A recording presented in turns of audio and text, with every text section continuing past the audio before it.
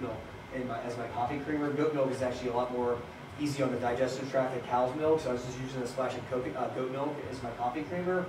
And then I was trying to get everything dialed in with my diet about 6 days beforehand, and my chiro, Dr. G's, he's like, well, get off the goat milk completely, you know. I'm like, okay. I didn't say anything to him about it.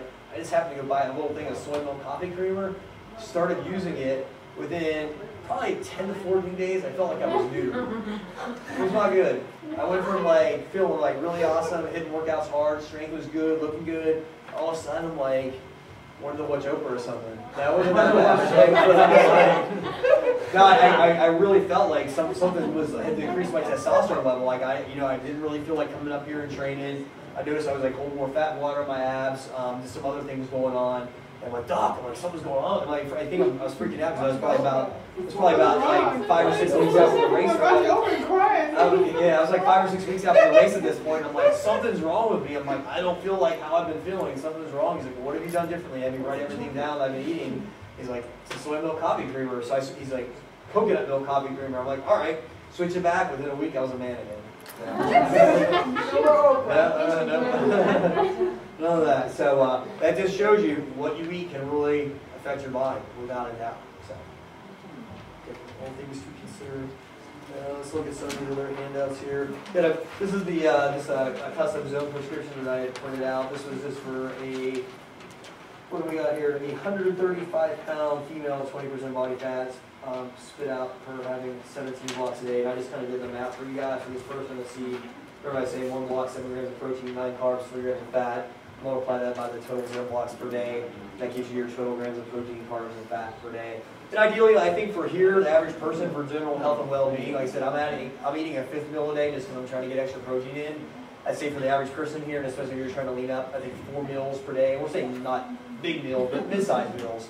About every 4 hours should probably be ideal, and it should probably be pretty easy to accommodate your lifestyle with work and everything like that too. You know, if you have a regular day job, eat breakfast at 7 a.m. before you go to work, you're eating lunch around 11:30 or 12, kind of have a snack around 4 or so in the afternoon, come here, train in the evening, and then have dinner after that. Just try to spread everything out about every 4 hours.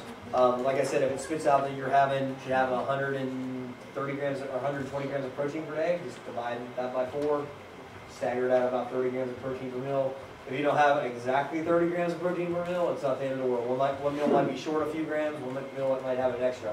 You don't have to be completely militant with it, but just try to maintain as close to those numbers as you can, and as you kind of balance itself out in the end. Next thing is the table of fruits and sugars. This is basically what we were talking about, different types of sugar within fruit, glucose, sucrose, fructose, so on and so forth. It'll have the type of fruit and what the type of sugar content is within that fruit. And like I said, post-workout, definitely want to see you guys consuming carbohydrates post-workout, but you definitely want to stay away from the ones that are high fructose. I remember for a while there, before I got clued in, I was actually having raisins post-workout, which is just pretty much pure fructose. And I'm like, oh, I'm not supposed to do that, so I switched it out. Like I said, I'm doing coconut water now. Before that, I've been doing, I've done mangoes, I've done bananas, pineapple, what else? Blueberries, all your dark purpley berries are really good because especially like when you work out, it's actually going to cause your body to become acidic. So it's a great time to have some kind of alkaline-producing fruit like dark berries, plums, things like that. And what's the good sugar after a workout? Glucose. Basically, everything eventually turns into glucose anyway. So it's like people talking about complex carbohydrates. Well, eventually your body's going to break it down into glucose anyway at some point. It's just how long it takes to get there. Post-workout, you want to try to get that glucose loading effect as soon as possible. If you're trying to watch your carbohydrates, if you really wanted to get technical with it too, like let's say that you were really trying to lean out, you were only doing 50 carbs per day, and you wanted to stack it, I would do 30 post-workout and divvy those other 20 out over your other 3 meals per day. So if you're trying to really lean out, I would just stack your carbohydrate consumption as much as possible post-workout.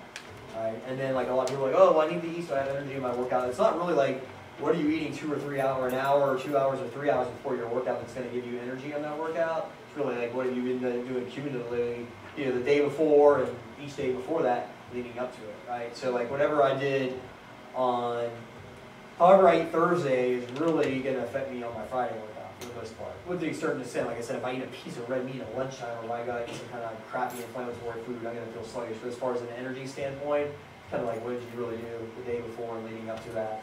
It's going to power you, through It's that. really not bad to eat late at night, like you say you eat like around 8 o'clock. Yeah, as long as you're not having a box of spaghetti, you know what I mean? So it's like if you're going on a piece of lean meat or fish, vegetable and a salad, absolutely not. Was that? No, it's yeah. Yeah, No coconut Klondikes. There's a good document here. It's called The Most Important Foods to Eat Organic. Obviously, eating organic can be kind of expensive, so Dr. G's kind of put together a document that shows you what foods you should prioritize eating organic if you're on a budget and you can only afford to eat certain foods that are organic. Your meats are definitely on there. Pretty much a rule of thumb with like fruits and vegetables. If it's a fruit that has like a thick skin that you don't eat, like say like a watermelon or a banana, it's not as important to go organic on it. But if it's something that has a thin skin, it's very susceptible to insects, probably heavily pesticide sprayed, like an apple, grapes, so peaches, things like that. You probably want to try to do those organic if it's available if you can. All right. And the thing is, like the whole organic thing too. Not only is it the pesticides that could potentially are sprayed on the food, it's the fertilizer that's put on the soil that those crops are absorbing, which is ultimately getting into your food too. So there's a lot of non-organic fertilizers in there. They're basically derivatives of petrochemicals, petroleum products. So if you want to have some petroleum-based fertilizers sprayed on the field that you're getting your oranges from or whatever, like, well, do you really want that? Probably not the best thing. Not the best thing for you. If you were to drink, is there most paleo alcohol? I know what tequila I've heard. Yeah, well, Rob's big thing is called the NorCal Margarita. So it's 2 shots of 100% agave gold tequila. My favorite is El Jimador.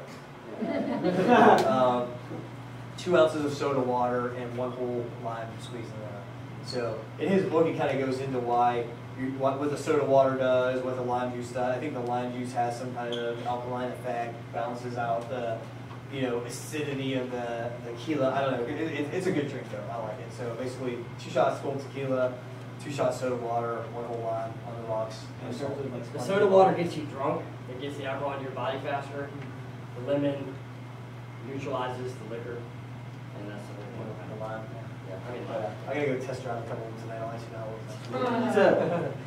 it's and then another thing, like with beer, there's a gluten-free beer. Like I said, even if you guys, like I said, try to take this information. Obviously, those of you guys that are doing the Paleo Challenge, obviously ride with this for 8 weeks. And if you're not doing the challenge, give it at least 30 days, and see what it does for you. Pretty much can guarantee you're going to look, feel, and perform better without a doubt.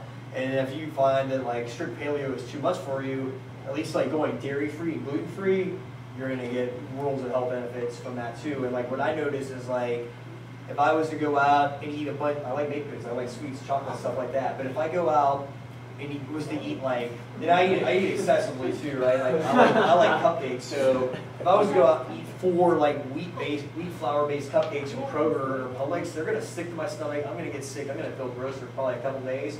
But I can go to Whole Foods and buy a 4-pack of gluten-free brown rice flour-based cupcakes, eat all 4, and it doesn't really do anything. So I'm not saying you guys should go eat 4 cupcakes this time. I'm not advocating that. But, when you're in maintenance mode, sure, you can kind of treat yourself a little bit, you know what I mean? It is worth it if you haven't tried it. Yeah. But like I said, going dairy-free and gluten-free, you will definitely feel better as a result.